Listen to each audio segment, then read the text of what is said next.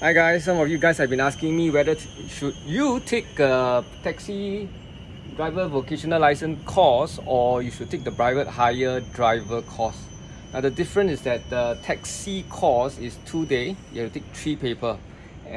For private hire is 1 day course, you attend and take 2 papers.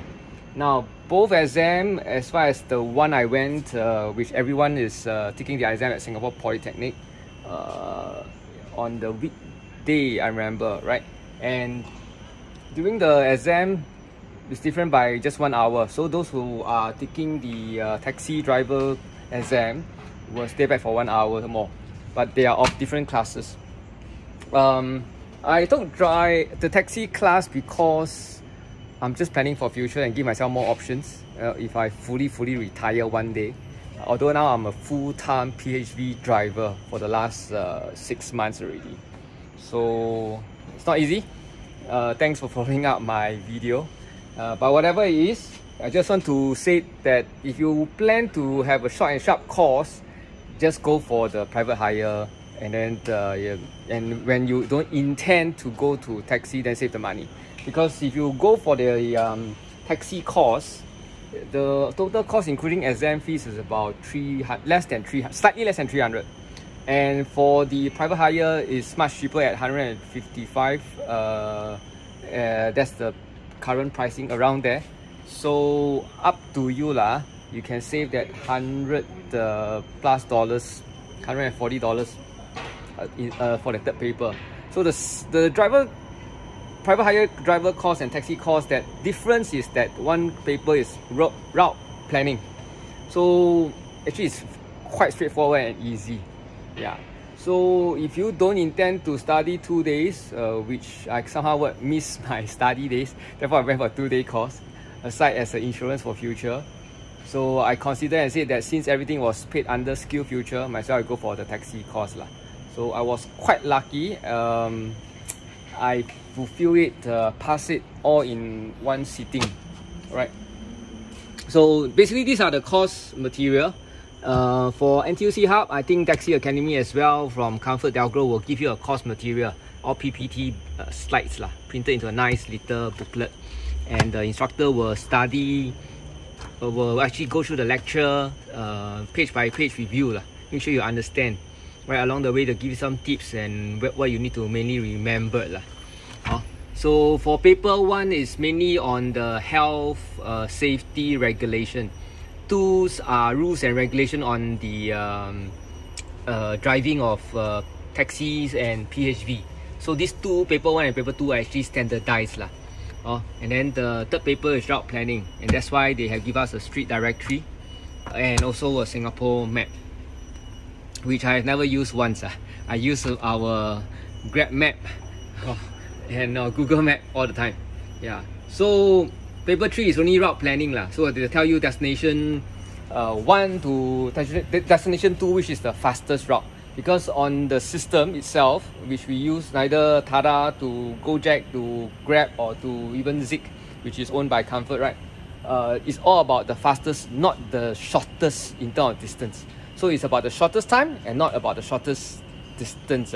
So I have to reiterate. So now sometimes a lot of the obvious is by road is very convenient, short, save petrol. However, it's not the fastest. We need to earn money by the minute, right? We are time-based business.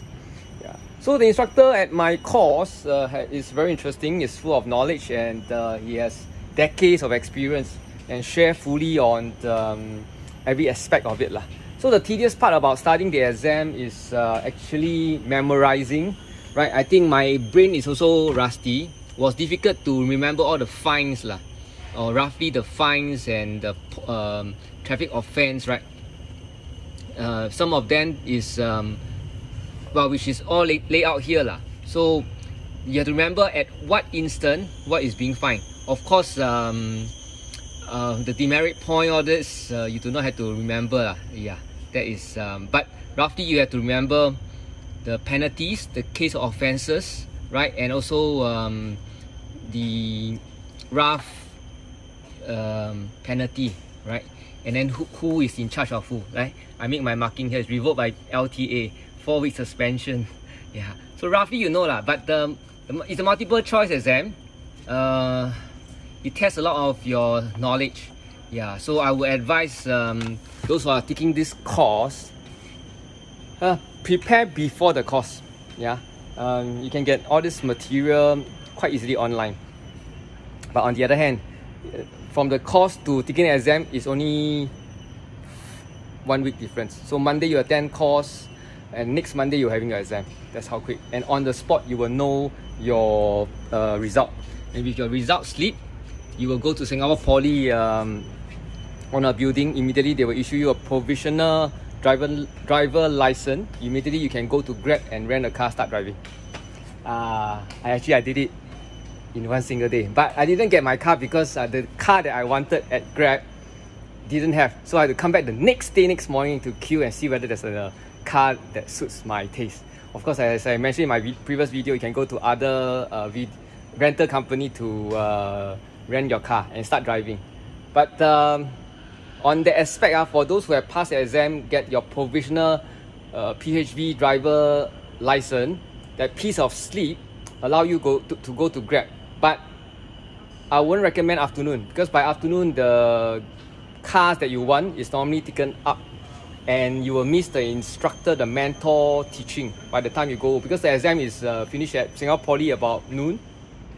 So by the time you go to Grab, let's say at Tampines, which is at Tampines, oh my gosh, that's after lunch, and they will ask you to come back for next day for the mentor programs, right, where they will teach you how to use the Grab. The mentor from Grab, who are actually like one of us, they are drivers actually. So they are being appointed as mentor to teach you how to use the app, and they will even guide you, sit with you, go through the first customer, and it's on the house. The customer experience, the real client is being given a free ride in through the sponsorship of Grab lah.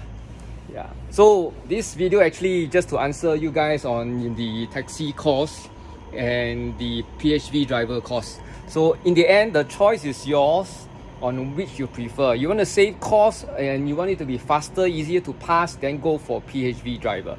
But in long term, you think that you might want to use a taxi license as a kind of insurance, then go for the taxi course.